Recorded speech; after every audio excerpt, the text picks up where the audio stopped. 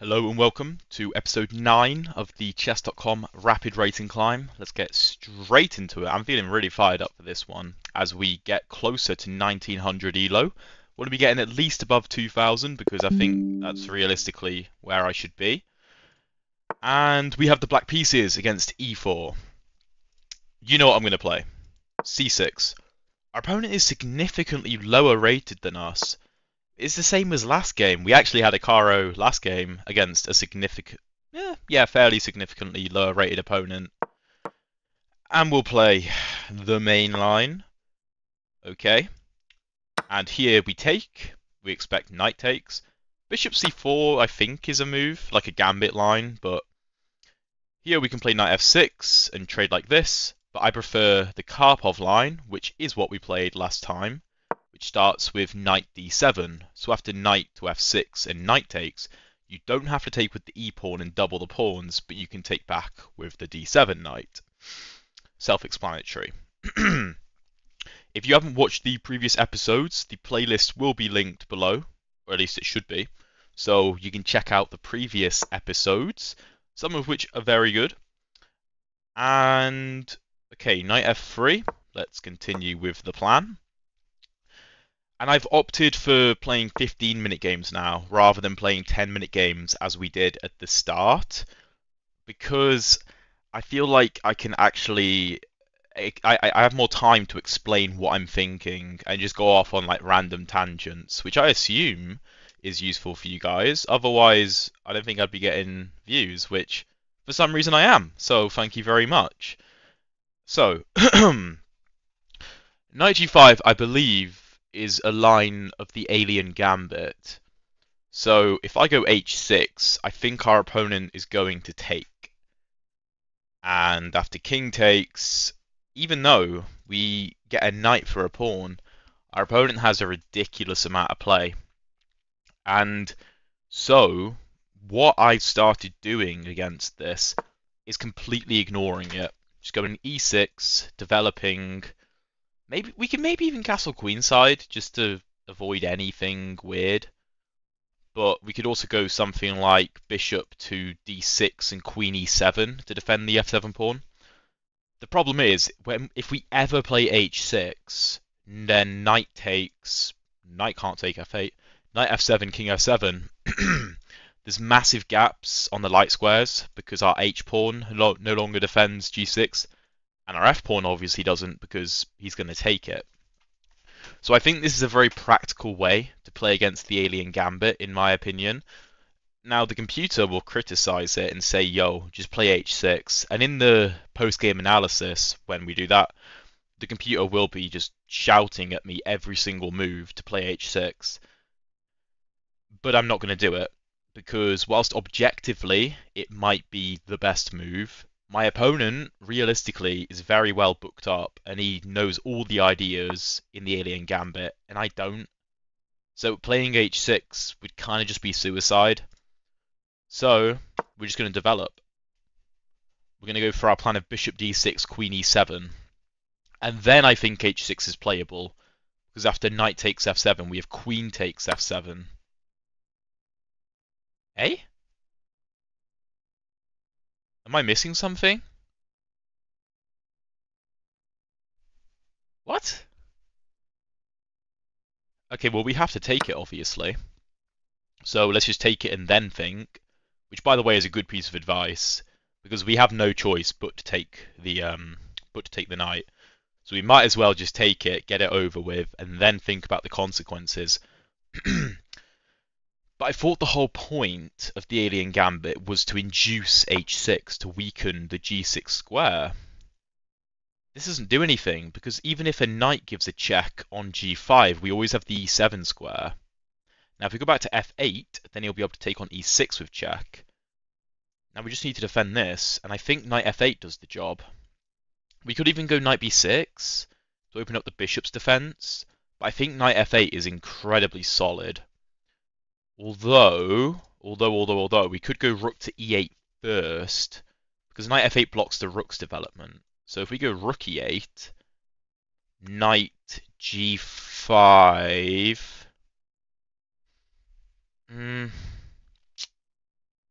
Let me think. Then if we drop back, so rook e8, rook e8. Come on, arrows, please, please, please, please. Okay, rook on e8. Knight goes to g5 with check. Problem is king e7 no longer works. If we put the king on g8, then knight takes e6 is a problem. So, I think knight b6 to open up the bishop's defense of e6 and attack his bishop. And then if knight g5 check, king e7.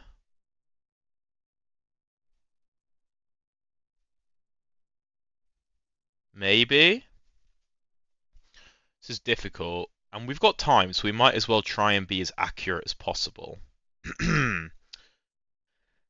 Knight f8 is incredibly solid, but I'm just worried about the rook. I don't see how it's going to get out, because the king's going to end up on g8 after knight g5 check. If knight b6, knight g5, king e7, bishop b3.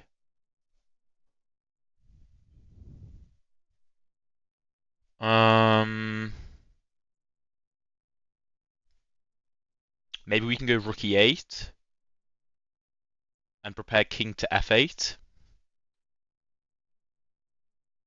I think I like that. I spent a long time on that move, but I think this is a good way to go about the position. Now, obviously, like I said, I would have loved to play rook e8 and tuck the king away, but knight g5 check, I think, was a problem. Oh, that's a bad move. I think he had to play knight g5 first, because if knight g5 check first, then king g8 isn't a move because e6 could be taken with the knight, or he can even just retreat the bishop and trap our rook because, well, no, the king wouldn't have been able to go to g8. If knight to g5 immediately, we would have had to stay on e7 to guard the pawn. But now we can just go rook e8. He didn't have to worry about the attack on his bishop because he had knight g5 with check. Like, some danger levels, right? Like, sure, his bishop's under attack, but his king's under attack, so I think this might make this very easy, I want to say. Now, don't get me wrong, this isn't a pure Alien Gambit, because like I said, h6 is really the move that black plays and then white takes on f7. Because even if the king manages to escape to the king side in a lot of those positions when h6 has been played and then knight f7, not only does white get an extra tempo because he induces h6, but also the g6 square is really weak, which again is objectively the best line by the computer, but I'm not a computer, so I'm not going to find all the best moves. I think just king g8 makes a lot of sense. We could even go king to h8 to get rid of anything. Knight g5 might still be scary, but, you know, we'll deal with it. Knight... Oh no, that just falls because of this. It would have been nice to try and block the diagonal. We could go queen c7, because he isn't actually threatening anything.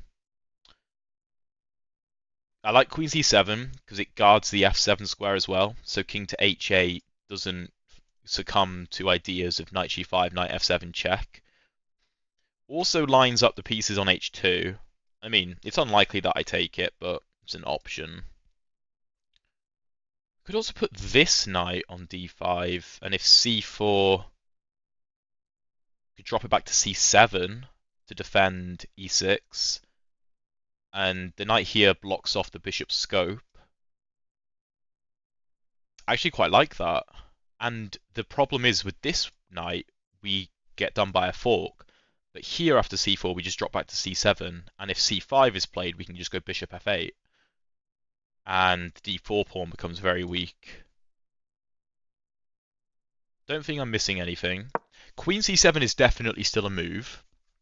I'm sure it is, but I don't really think the attack on the h2 pawn is all that great, because white doesn't care about a pawn. Like, he's down a piece, so he'd happily give the h2 pawn up to get his f3 knight to g5 or even e5. Well, not e5, because then we just take it, but g5 for sure, to target e6 and f7. So I think this is quite a practical move, just to try and block off the diagonal. And now we could even try and prepare e5 at some point. b5 is also a move that I've played in a lot of these cases when c4 isn't played immediately, just to shut the idea of c4 down. And yeah, c4 makes sense. The knight could go to f4 for sure and try and be aggressive. And like with h6, that might objectively be the best move. But I'm up a piece, so I kind of just want to secure my material and then try and trade down later on. And I think knight c7 is kind of the simplest move. I think it keeps things nice and easy.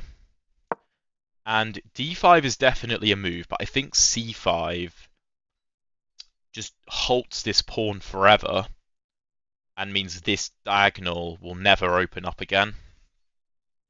So I'm expecting c5, and I'm going to go bishop to f8. And we're a bit cramped, but after c5, the d5 square is completely up for grabs as well. So we can probably put our f knight on d5, and again, block the diagonal off forever. And if we can do that, it should be a pretty easy conversion, because that's where white's play tends to come from. Because our light squared bishop really struggles to get into the game, because we put a pawn on e6 early on. So white's main advantage is his light squared bishop. But like I was saying before, the Alien Gambit should really be played after h6, because it weakens the light squares around the king. But I haven't played that. Yeah, c5. Let's just drop the bishop back as planned. And I don't really know what white's going to do. Bishop g5? It's not doing anything, really. Again, I could play h6, but I don't really want to. If bishop g5... it is difficult to move, for sure. It is difficult, because I'd like to put a knight on d5, but bishop g5 stops that. I could, of course, put this knight on d5, which might be a good way of going about it. I just like the knight on c7 because it holds e6, but we also have the bishop and rook defending it. And if we put the knight on d5, we blunt this bishop anyway, so we kind of take one attacker out of it. So if bishop g5, probably knight c d5 makes sense. We also open up some development square for our queen on c7, which would break the pin as well.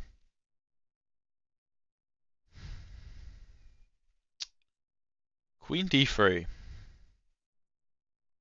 Okay. I think what I'm going to do...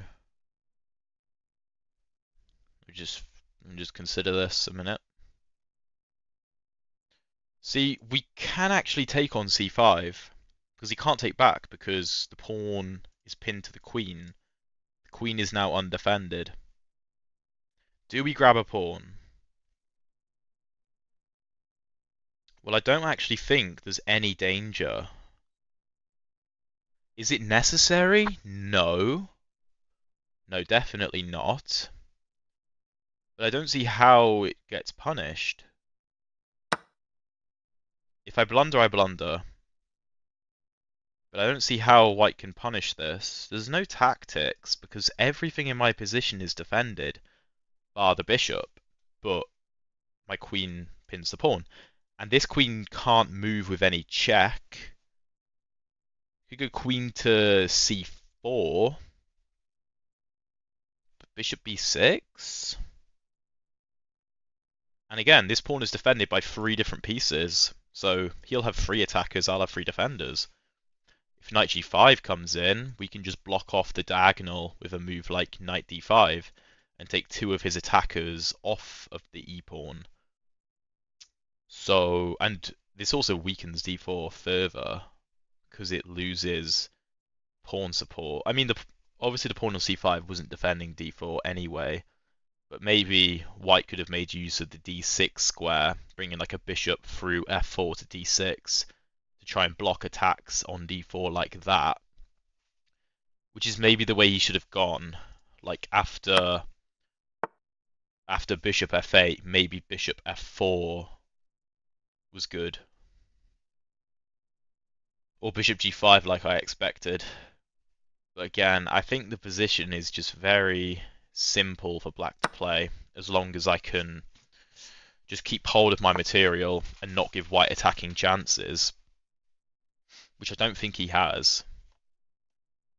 Don't think he's really got attacking chances. So here bishop b6 makes sense to me. I think he's blocked off his own e-file with that move. And whilst he wasn't threatening to take me, I want to put a knight on d5, but that would alleviate the pin on the pawn, because my queen would no longer be in contact with his queen. So bishop b6, and then I can put a knight on d5. If he tries to put a knight on e5, we can always reroute the bishop through c7 to threaten the trade, which would be nice. Again, I'd like to play king h8 at an opportune moment, but I also need a defender on f7 before I can do that. Just checking my lines. I think I want to keep... Well, no, this knight needs to defend h7. What am I on about? Yeah, whew, that would have been a big blunder.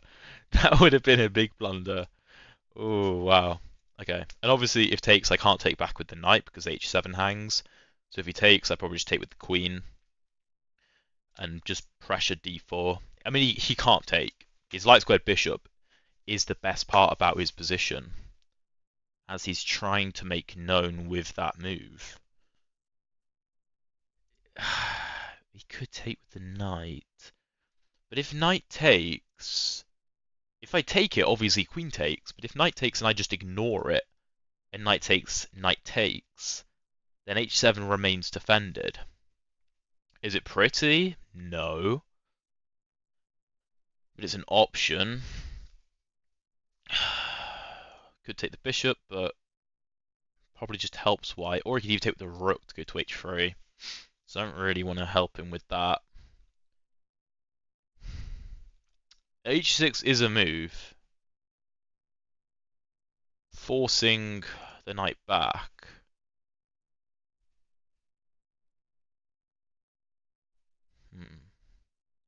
Actually, no, if h6, he might be able to play a move like h4, and then if takes, he attacks the knight, and if the knight moves, the queen gets to h7. Still tricky. Still tricky. Play a move like queen c7. Just developing, and again, if takes, we don't take it. We wait for him to take on f6, and then we take back with the knight. But he could just retreat to g5, so h6 might have to be played. And if he plays a move like h4 or f4, so that he can try and take back with a pawn, we can just not take him. Queen g6 is kind of scary. He's looking at f7 as well. g6 is a move to block the diagonal. That might be the best course of action. In fact... Wait, do I just have knight b4? Just forking? Because if knight takes, I just take the queen. I've just done all that calculation. But knight b4, he has no... He doesn't have a one-move threat.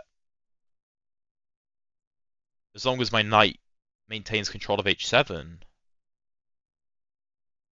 Knight b4, he has no checks. We're just going to win the bishop. And then his attack's gone.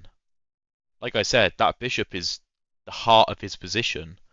Because we don't have a bishop to contest it. We have a light squared bishop, but it can't do anything because of the e6 pawn being in the way of the development. Which is part of the reason the Alien Gambit has like long-term positional compensation for going down a whole piece. But I think, I don't know why it took me so long to spot this idea. I kind of just tunnel visioned the king side. But yeah, he doesn't carry a threat yet. Like in the very next move there is no threat. Because the queen's under attack. And our knight defends h7. And knight takes h7, of course, we don't have to take back, we can just take the queen. And here we just win the bishop. So this should be relatively easy to convert. Just have to try and not blunder anything, which is easier said than done. Far easier said than done. Queen d5 makes a lot of sense to me. If you ask me to explain it, all I could say is that we stop this pawn from moving, which shuts down a lot of white's play. The queen just puts pressure on a lot of things, controls important squares, develops the queen, and it can't be attacked by anything because there's no file open against it. Our opponent doesn't have a light squared bishop, and this knight, you can see the configuration to our queen is like 2 diagonal squares away, like, well, having 1 diagonal square between them, which means it takes like 4 moves for the knight to be able to access that square geometrically. So, yeah, this should be very nice. Bishop c7 looks like a nice move, just improving the bishop, because I don't want to take the d4 pawn at any point. Also prepares e5 potentially. I'd kind of like to reroute this bishop like that, which is typical in many Dutch defenses, to reroute the bishop like this. Ooh, not like that, like this. To go to g6 or h5. Sorry, these arrows are horrific. Knight g5. I don't really want to go for this bishop. I need to develop. So I'm just going to play bishop d7. Get this rook in the game. I want to go rook f8, bishop e8, and bishop to any of these squares, really. Our bishop and pawn structure on the queen side is basically impenetrable, because these defend each other, and the b pawn protects c6, and nobody can access the undefended b7 pawn because the bishop cuts off the file. So that's a very nice configuration to know. It's a very common pawn structure, and it's one that I use a lot. And you can do the same thing with like this pawn on c7 and this pawn on a6. Okay, he attacks our knight, and if he has the opportunity to take it, he's going to ruin our kingside pawn structure. So rook f8 makes sense to me. So if takes, we take back with the rook. Knight e5 looks like a logical move. d4 is hanging, but I don't really want to take it. We could play bishop takes in c5 because there's no pawns on the e or c file to take advantage of a rook d1 pin against the queen. So there is that. But it might be easier just to go bishop e8, bishop g6. Because we're up a piece, but our extra piece is our light squared bishop, and it's not playing the game. It's just sitting behind all the pawns currently. So, bishop e8, bishop g6, and our extra piece is actually in the game, which looks nice to me. Looks very nice. As long as e6 remains defended, it should be okay. Rook e5 attacks the queen, but that's just a one-move threat. I think we can just go queen d6. In fact, that's the only safe square anyway, so e6 it is. His idea might be bishop f4, setting up some discoveries on the queen, but I think we have knight g4 attacking the rook and opening up our rook's attack on the bishop. So I think bishop f4 fails to knight g4. Bishop f4, knight g4, let me just see. There is knight g5, threatening mate on h7. So bishop f4, knight g4, knight g5.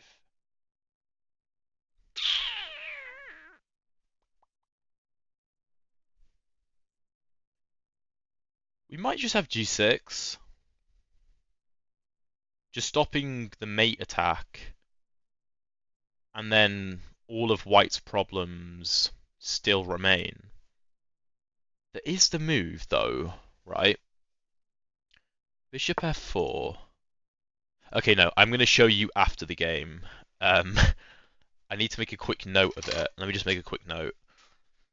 Move 23. Queen d6, bishop f4. I want to cover that line afterwards. I've got a little whiteboard behind my computer. Because I think that might be a really cool line. But yeah, I don't know. It's a tough line to find, but it might have kind of worked. Our opponent defends the d4 pawn, which I mean is logical, sure. You know what? Knight g4 might actually still be a move, attacking the rook. Because if the rook moves to, say, e1, knight g4, rook e1, then we have rook takes f3, removing the defender of h2. And if g takes f3, queen h2, king f1, queen defends f2, but queen h1, king e2, if the rook goes to e1.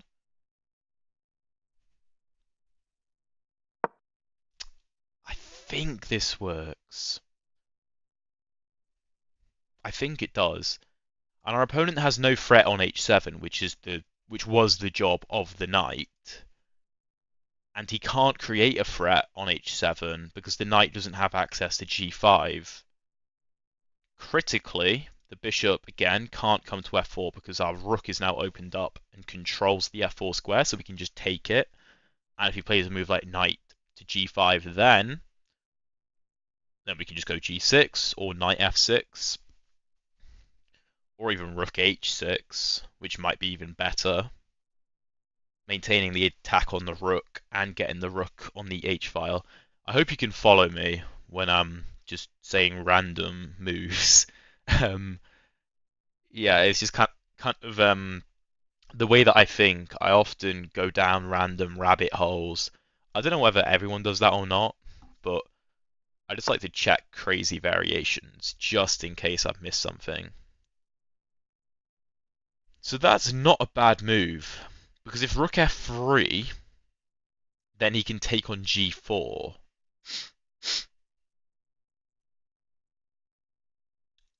e5 is potentially a move to open up defense of the knight, but then d takes and our queen is under attack by the rook. So I don't like that. If rook takes f3, rook takes g4.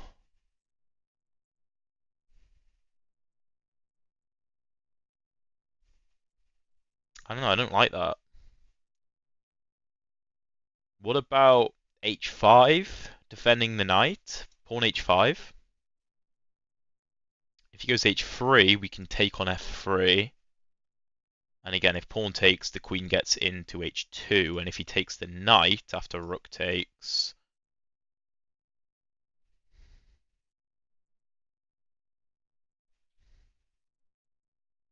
then we can drop back to f5. And as opposed to the rook being there, there will be a pawn there. So this bishop will actually be under attack.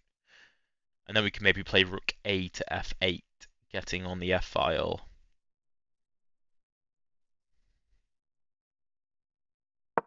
This might weaken our king side, but I don't believe our opponent carries any threats.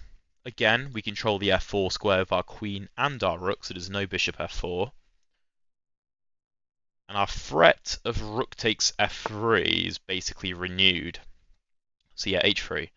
Rook f3, if gf3, then queen h2, king f1, queen h1, king e2. I don't even know if that works, actually. Huh. I don't know if that works.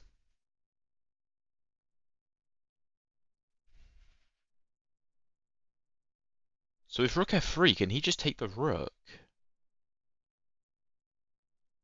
Oh no, because then we take on h3, but it comes with check.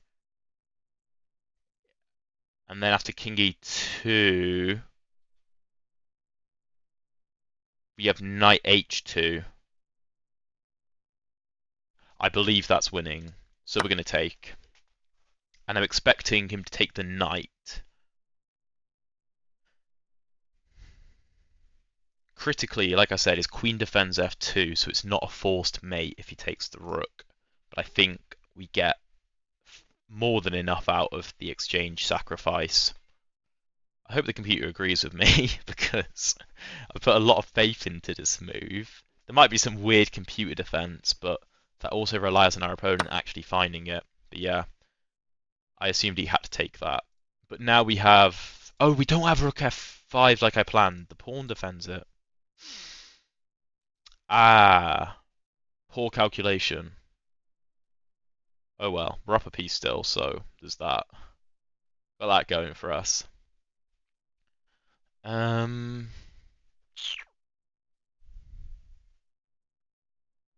of annoying because he's going to take there and he actually has an interesting attack. But we could just go rook f7. And here we can just go rook af8. And I mean, that looks pretty dangerous.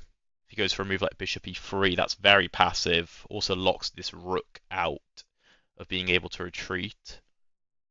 If he takes, and then we go rook a f8, he does have bishop h4 defending f2. So there's that. There is that. But then we have rook f4 offering a trade of rooks and attacking the pawn. Okay, it's an odd move. Let's continue with the plan. I don't want to take because it just activates his pieces. He might be trying to go king g2 and rook h1. That might be his idea. Oh, all that. Now we could actually sack the exchange. In fact, I think that's a great move. I think it's way simpler if we just sack the exchange, because his king side is ripped apart completely. And we have two bishops for a rook, which, I mean, it's, you know, pretty winning. Like, his king side is ruined. As long as we can get this bishop into the game, it spent the whole game stuck behind the e6 pawn. If I could get rid of that e6 pawn, just like literally make it disappear, I'd be a very happy man. That's not how chess works. But here, we're going to be very annoying to our opponent. If he steps onto the h-file, then we're going to take h5 with check. And if he steps onto the f-file, that's a very weak king. I like the look of c5 opening up bishop b5 check, which looks winning, because if the king goes to e1, then we have bishop a5 check. So let's do it. Let's do it. Our queen's cutting off a lot of squares for the king, so that's very helpful, obviously. And the problem is, we have the bishop pair, and his king is completely open. There's really no point taking this pawn. His queen can't do anything, because the queen has to defend the rook, because our queen's putting pressure on it. And his king is so vulnerable. Of course, here, we could play bishop takes d4, but that just opens up lines for white. I'm sure we're still completely winning, but c5, I think, is way more clinical. If he goes for a4 to stop bishop to b5, we can't take it because the queen still defends the rook. But could just take like that, and the d-file remains closed, and our bishops control like all the infiltration squares on the c-file. Yeah. Bishop c6 might be an idea. Ooh, bishop c6. And then we can go bishop g2, and if king e1, we have the same idea of bishop to a5. That looks good. And I think, again, it's more clinical than taking.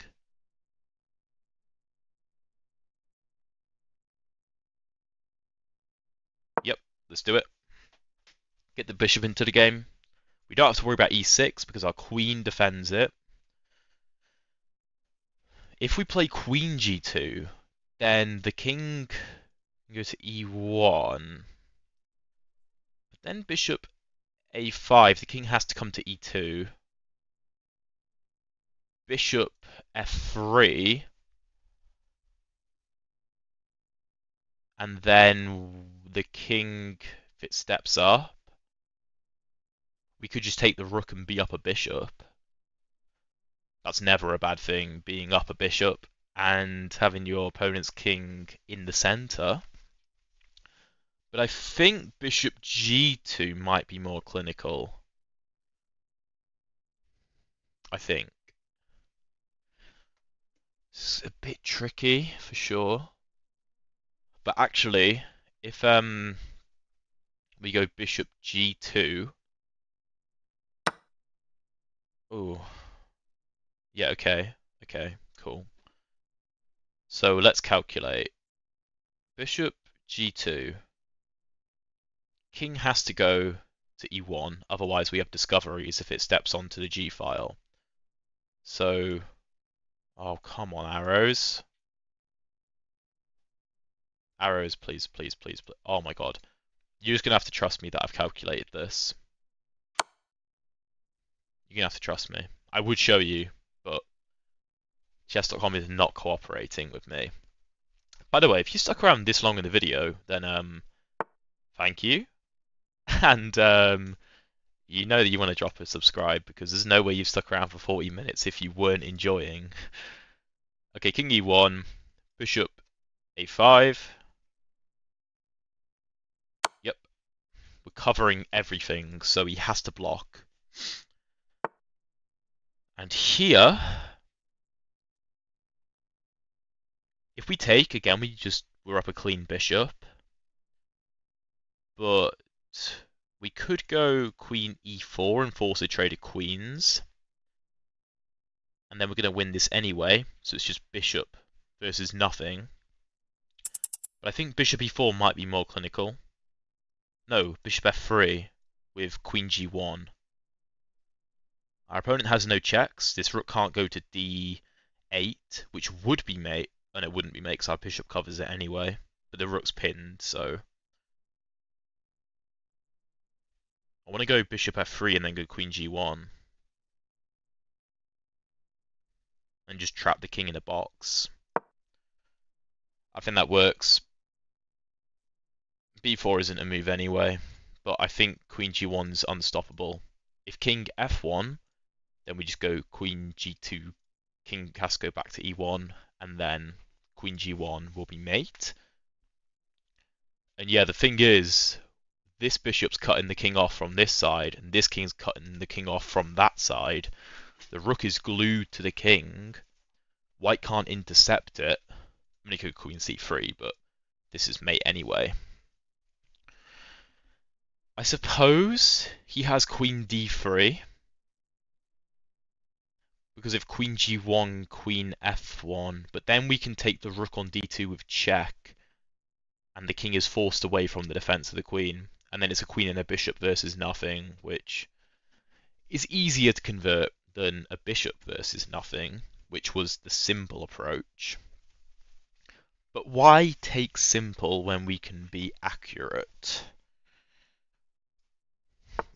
It's good. Yeah, he does find the defense, and I don't think we have anything better.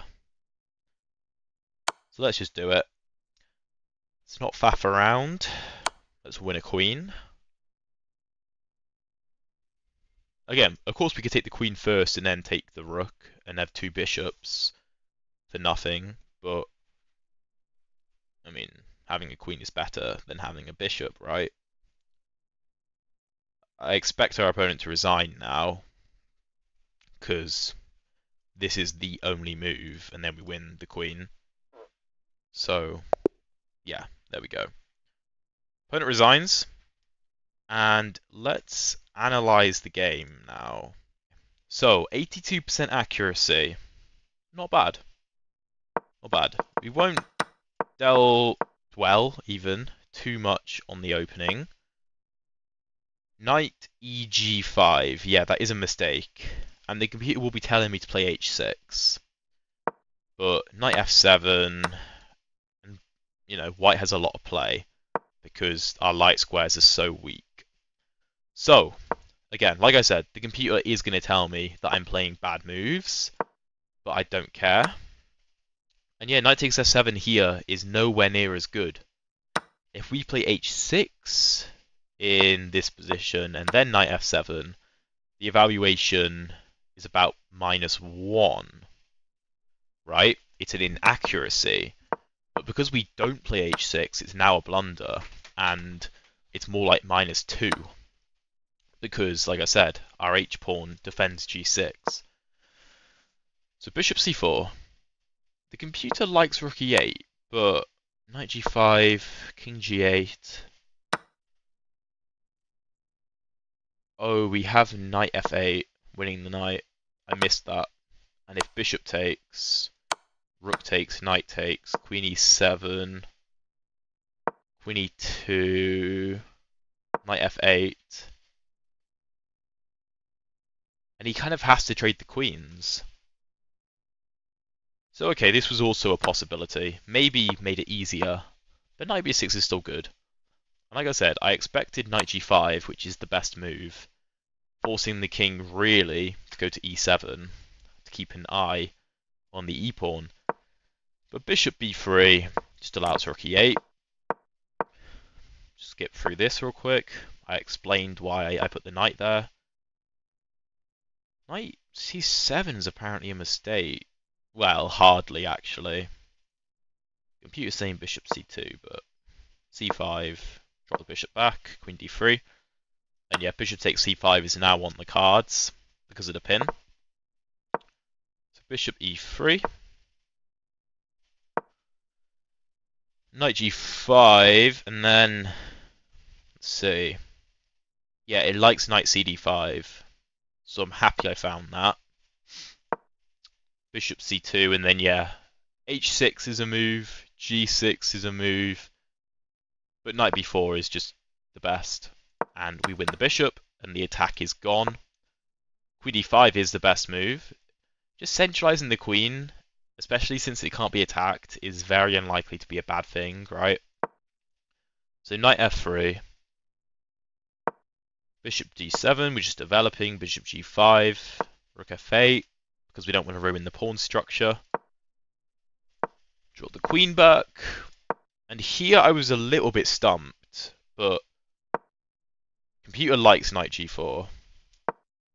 Preferred knight d5, but see here we can take the knight because, like I said, we have this attack. But I thought we could just take the knight here, and it's very easy for him. But I guess we still have the same plan as before. So I liked h5. And yeah, rook f3 is the best move. And if he takes the rook, then we infiltrate. And I assume we take on here. We have knight takes f2? And if king takes... Oh, we win the queen. Very nice, very nice. But he doesn't go into that. Rook f7 is the best. And I was expecting him to take, and then I was going to double up.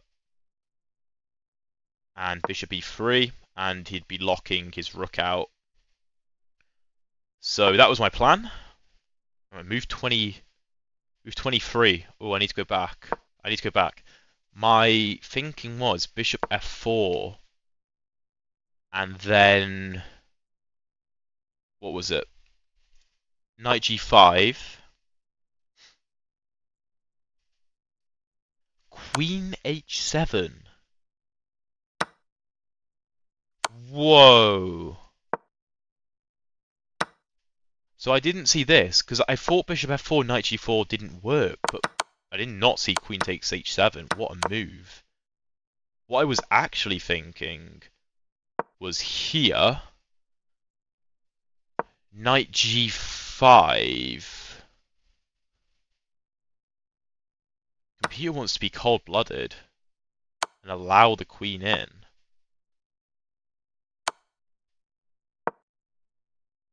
Okay, well, I would never play this in a million years because this looks terrifying. Apparently the king escapes to c7, but why allow this, right? Doesn't matter, because here it's no longer a move because there is no rook h5 with a discovery. So anyway, yeah, he takes the knight, rook f7, and here it is actually best to take the bishop. So that is the best move. And the problem is king side is just way too exposed. Queen g4, king moves. c5. Queen takes h5 is the best, but c5 is pretty much just as good. Bishop c6 is now best, and yeah. Here we are just winning, because he has to block. Queen h5, you can actually play, because then you can put your queen on h1. But bishop f3, I think, is very clinical. Is queen g6 actually stopping queen g1? But, I mean, even if he finds this, this is just a very simple way to play. And we're always going to win this being a bishop up, right? So let's not delve into the specifics. Taking that's an inaccuracy. Keeping the queen on the board to look for mate is actually better. Maybe to try and go from the other side. But that's ludicrous. There's no need to do that when you can just win a queen. So that's the game. I hope you guys enjoyed. And again, we're getting closer to 1900. We weren't able to win that many ELO this episode because our opponent was a fair bit lower rated. But he played well for his rating, to be fair. I hope you enjoyed. And I'll see you in the next one.